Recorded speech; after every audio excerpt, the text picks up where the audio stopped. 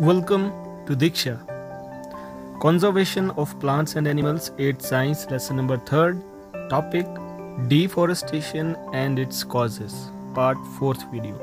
Learning outcomes. Meaning of deforestation. Causes of deforestation. It includes both natural and human activities. Deforestation क्या होता है? आसान शब्दों में deforestation is the permanent removal of trees, यानी कि परमानेंटली पक्के तौर पर ट्रीज़ का, फॉरेस्ट का रिमूवल हो जाना, यानी कि लार्ज क्वांटिटी में 500, 1000 या उससे भी ज़्यादा क्वांटिटी में पेड़ों की कटाई या फिर उनका परमानेंटली रिमूवल, यानी कि उनको ख़त्म कर देना या फिर कुदरती तरीके से उनका ख़त्म हो जाना, उसी को बोलते हैं डिफॉरेस्टेशन। अब ये डिफॉरेस्टेशन, इसके दो रीजंस हैं, दो काजेज हैं इसके। पहला है नेचुरल काज और दूसरा है ह्यूमन एक्टिविटीज़।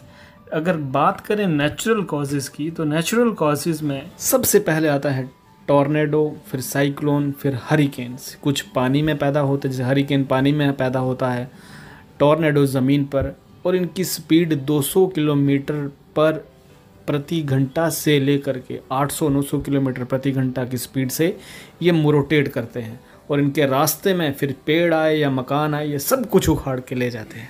उसके बाद दूसरा है नेचुरल काज की बात करें, फायर्स। जंगलों में कई बार फॉरेस्ट फायर्स लग जाती हैं, आग लग जाती हैं, और सैकड़ों हज़ारों से भी ज़्यादा पेड़, बड़े बड़े पेड़ जल के राख हो जाते हैं।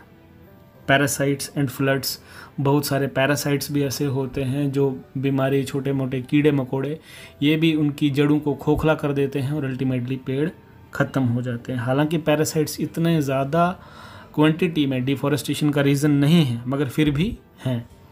उसके बाद फ्लड्स, कई बार बहुत ही ज़्यादा बाढ़ आ जाती है, बहुत ज़्यादा तेज़ बारिश आती है, क्लाउड बर्स्ट हो जाते हैं, और उसकी वजह से भी हज़ारों लाखों की तादाद में जंगलों के जंगल साफ़ हो जाते हैं।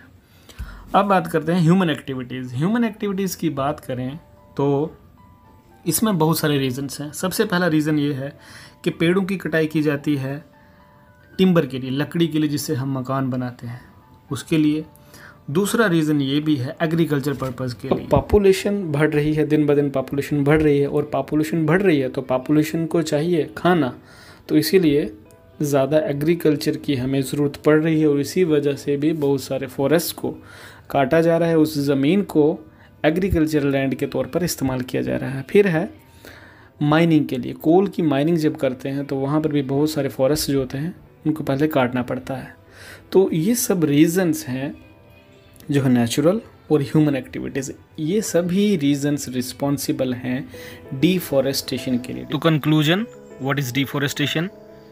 Deforestation is the permanent removal of trees from soil, यानी कि परमानेंटली पक्के तौर पर ट्रीज़ का रिमूवल हो जाना सॉइल से, इधर बाय ह्यूमन एक्टिविटीज़ और नेचुरल एक्टिविटीज़, या इंसानों के द्वारा या फिर किसी कुदरती आफत के द्वारा। In next video we will talk about deforestation and its consequences.